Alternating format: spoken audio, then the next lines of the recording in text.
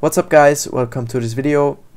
In today's video I want to quickly show you how you can fix an error occurred while starting Roblox. That's the topic of today's video, so just stick around if you're interested in that.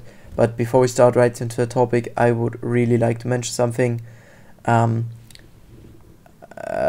guys would certainly make my day if you could leave a like, comment and subscribe to my small little channel. It would mean a lot to me, so thank you very much.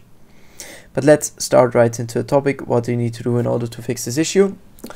First of all, just find your Roblox player desktop shortcut and then just right click on it and try running it as administrator. That's the first thing I would suggest you. May sound obvious, but I just want to mention that as well.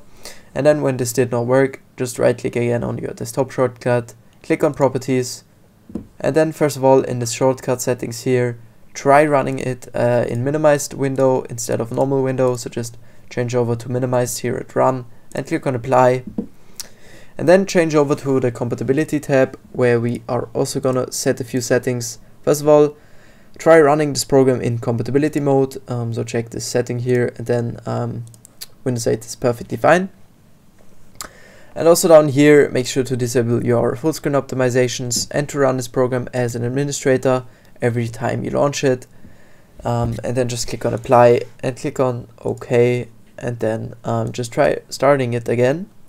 And then when it still doesn't work properly, then open your Windows search, type in settings, open your Windows settings, click on privacy and security, and then right on the top click on Windows security, and then select or just click on firewall and network protection, and then in here click on the first link from these 5 here, allow an app through firewall, and then on the top right corner click on change settings, click on allow another app, click on browse, and then make sure to find your Roblox folder in your program files or wherever you have installed it.